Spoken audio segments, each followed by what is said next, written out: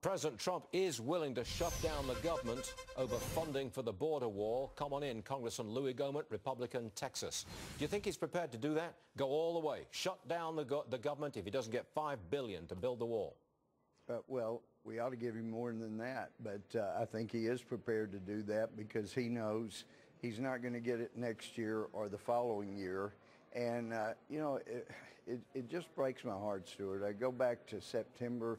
In each of our last two conferences, Republican members, I got up and I said, people, the president is going to have his voters come out in 2020 and vote for him again because they see he has tried to do everything he promised, but they don't have a reason to come out and keep us in the majority because we haven't even helped him with money to build a wall.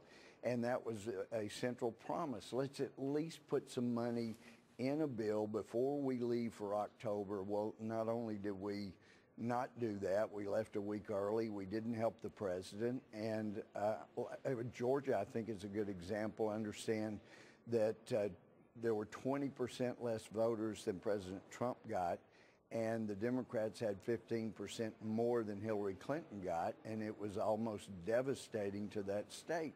So the president knows what should have been done, and we didn't get it done, so the least we can do is do it on the way out after having screwed up. As you know, Louis, the Caravan, the migrants in the Caravan, some of them have arrived. Oh, you mean there really is a Caravan? I thought CNN, MSNBC said there wasn't one. Oh, that's interesting that it exists. Wow. Sarcasm is a low form of wit, Louis, but you knew that anyway. Well, at least it's some form of wit. There's some evidence there of wit. But look, that's good. There's more coming.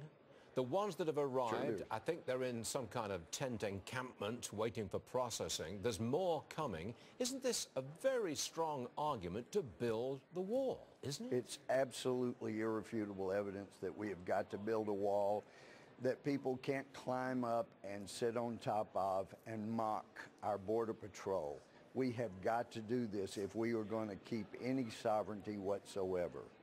Okay, and I don't think we're going to build that wall. Do you?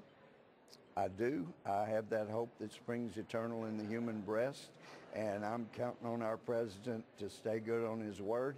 And actually, I know that our folks, our Republicans, are scrambling to try to make sure we get money in there for the president to build a wall. And it could be done with reconciliation, where we didn't even need 60 votes in the Senate. Our speaker was a former budget chair. It can be done. Brad Byrne has a bill that would allow us to get that done with even more than $5 billion for the president. It can be done. We just need to do it. Give him the backbone, Louis. And thanks very much for being with us again, sir. Yeah, I know you are. Thanks for joining us, Louis. Appreciate it always. Thank you, sir.